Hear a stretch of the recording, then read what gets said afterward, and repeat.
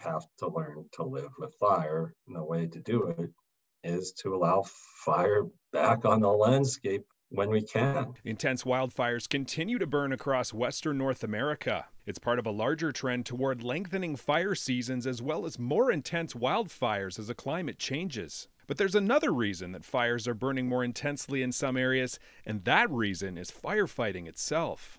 In the past, wildfires burned through many forested regions at regular intervals, helping to clean up the forest floor of deadfall and bring about new growth of native plant species. Some species of tree have even adapted to become dependent on wildfire for reproduction. When human communities and infrastructure began to encroach on and develop deeper into forests and wildlands, our wildfire suppression techniques became centered around a single basic goal: put the fire out at all costs. As a result, forests in many areas, including parts of BC and Alberta, began to become more crowded, which in turn made them more susceptible to the effects of drought and disease. The subsequent buildup of fuel increased the likelihood of extremely intense wildfires, which can actually be deadly for trees, requiring a long time for forest ecosystems to recover. Moreover, extremely intense wildfires can be next to impossible to stop, meaning threats to human communities and infrastructure built into wildland regions could increase in the coming years. So is there anything that can be done to remedy this situation? So there are things we can do,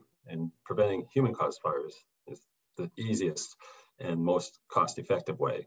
So that's the first thing. We can harden power lines and railways and use fire bans and forest closures. There's a program called Fire Smart Canada that has guidelines or principles. There's 7 of them to help homeowners and communities reduce the risk of fire. Some jurisdictions, such as Parks Canada and other provincial wildfire agencies, have switched to a modified type response that allows lower priority remote fires to burn more naturally.